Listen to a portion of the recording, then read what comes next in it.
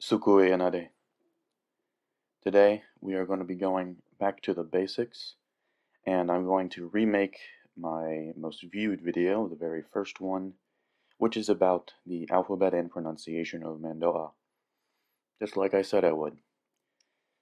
So, there is an alphabet and pronunciation chart here on the screen, which I'm going to go through and explain. Thanks, Jeff, for making that for me. To start, we have the vowels.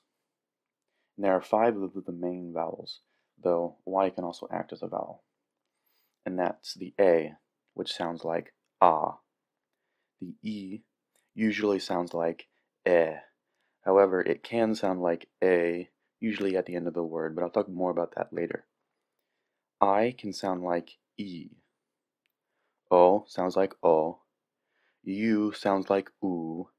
And when Y is acting as a vowel, it sounds like E. Then there are the vowel combinations. And sometimes when two vowels are next to each other, they create a diphthong, or change from two distinct vowel sounds to one sliding vowel sound. Not all vowel combinations create diphthongs, and if they don't, then when they're next to each other, they remain separate sounds. But here is the list of the ones that do change. And AI makes an I sound. AY also makes an I sound. However, because when the language was created, these rules weren't necessarily in place, so AY does sometimes make an A sound instead of an I sound. Just go with whatever seems right, I guess. AU makes an OW sound. EY makes an A sound, the one that the AY sometimes makes, but EY always makes an A sound, which is also the same sound that the regular E can make.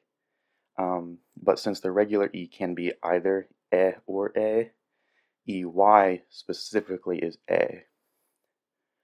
OI is Oi. OY is also Oi because the Y and the I are the same sound. And then OA is aw.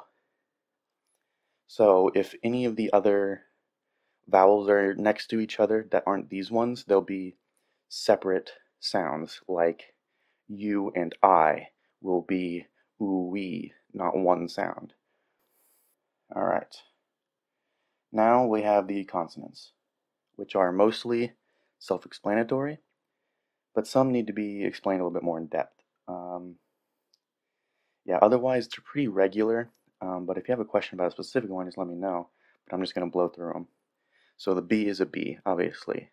C is a little bit more complicated because it sounds like an S before an I or an E, but it sounds like a K before an A, an O, or a U, right?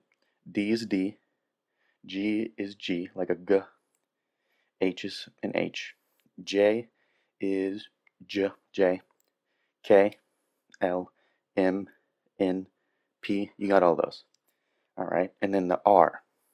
The R is, it can be whatever R you choose, pretty much. I prefer to do a tapped R.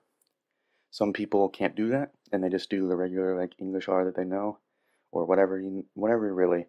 It's not normally a rolled R, however. If you do that, that's fine. It just might sound weird, but I like to do tapped R's between vowels, but not usually next to consonants. With whatever's easier for you to pronounce. That's the biggest thing. And then the rest of them, S, T, V, W, and then Y, again, can be a consonant. All right, so then we have the consonant combinations, which are like the vowel combinations in that they change sound, although they're not necessarily by merging them into one, although there is one that is that. So we have CH, which is ch, yeah. And then we have SH, which is sh, right? And then we have CY and YC. Now CY can make an SH or a CH sound. It's usually an SH though.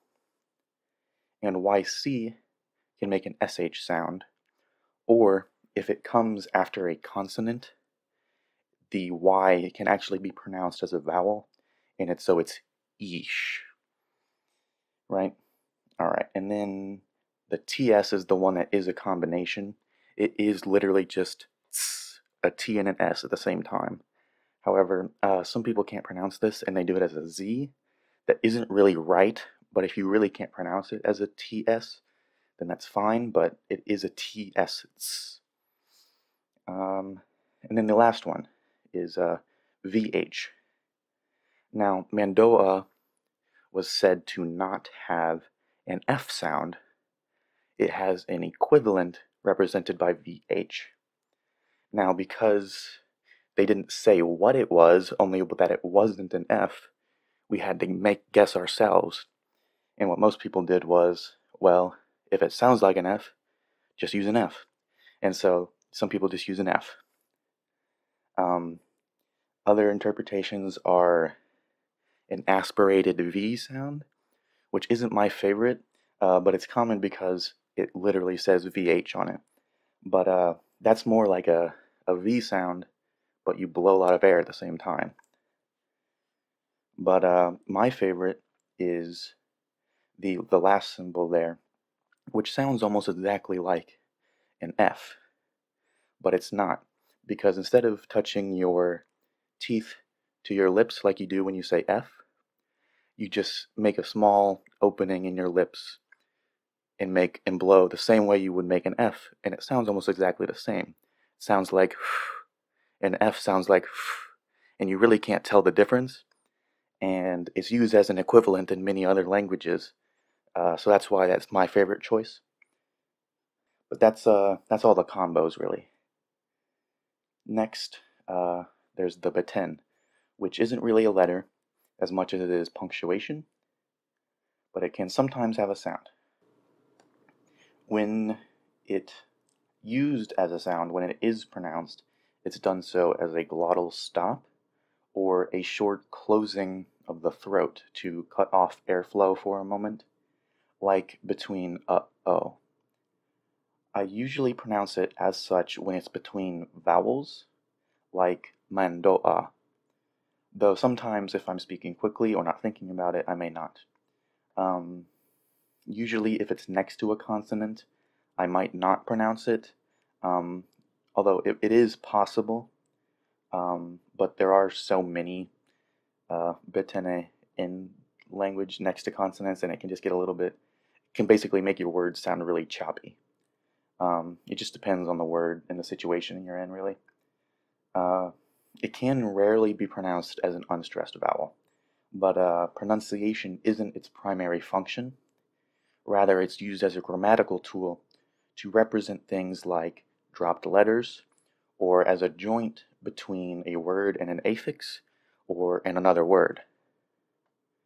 And that's where it is down at the bottom there. And that's everything I have out on the chart, but I do want to bring up some other stuff. So it is said that there are some pronunciation variations between regional and ancient dialects. Some examples of this variation is between D and T, V and W, V and B, and J and Y. And now that's only said that just to explain the inconsistencies that occurred when the lyrics of the Repcom game were turned into an actual language, because they weren't before. And you shouldn't really take these explanations as something you necessarily should do. I mean, you can if you really want to, but for the most part, you should try to stay consistent with the standard that everyone else uses when speaking for purposes of communication. If you really want to be understood. Outside of that, though, you can really do whatever you want. Now, as for the writing, it can be written either horizontally or vertically. There are a few different script forms as well. In this chart, I used the classic script, the original one. However, the Disney canon script is becoming more popular, after it appeared in the Mando'a show and Boba's hologram, which is also an example of it being written vertically. I don't know if there's a preference on orientation. Probably just whatever fits better onto the surface being used.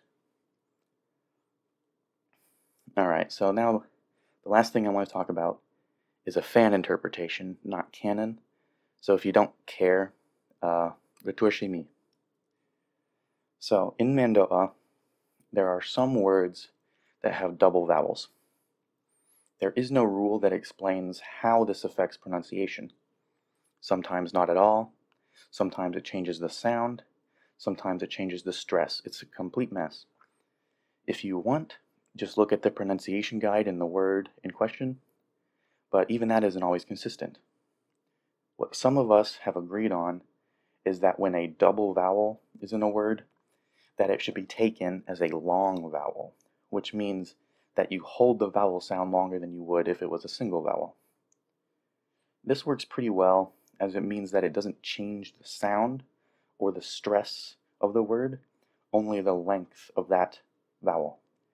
And because if you want to, you can ignore it really, because a lot of the time you don't even notice how long a vowel is held, or it changes based on context.